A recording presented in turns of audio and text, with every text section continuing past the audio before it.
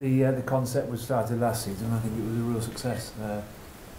It gives us all an opportunity to come under one roof, and I think it was something different for the players and coaches last season. It certainly felt that way in the build-up and on the day as well, and I think the same will be for this weekend. In terms of our league position, it's not where we'd like it to be. We'd like to be a bit higher, like every side, but I think we put ourselves in a good position, opened up a little bit of a gap between ourselves and the side below us.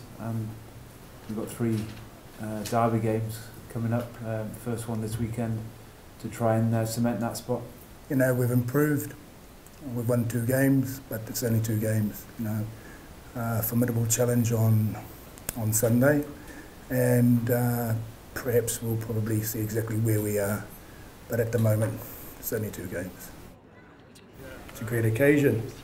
As Simon said, you've got the best players in Wales under one roof. So both games should be great, spectacles. But the fact of the matter is, these occasions or these games are so tight because we've got a tendency to know each other as players, as coaches, and we've got a tendency to work each other out. Therefore, it becomes a hell of an arm wrestle. I think it'd be disrespectful to just go in thinking about bonus points. The Dragons are a tough outfit. They've had some good results, especially in the start of the season.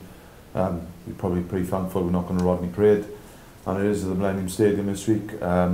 So yeah, it'll be all about the win, and hopefully if we can build a lead, then it will be about scoring tries. It's the first time I've come across it, to be honest with you, as I said, and the players talk very positively from their memories of last year, and the concept was greatly received by the players. I think it's a very, very good idea. And if I was a fair weather rugby supporter or a rugby supporter of any region, I think it's a fantastic day out to watch back-to-back matches with the comfort of the stadium, and long may it exist.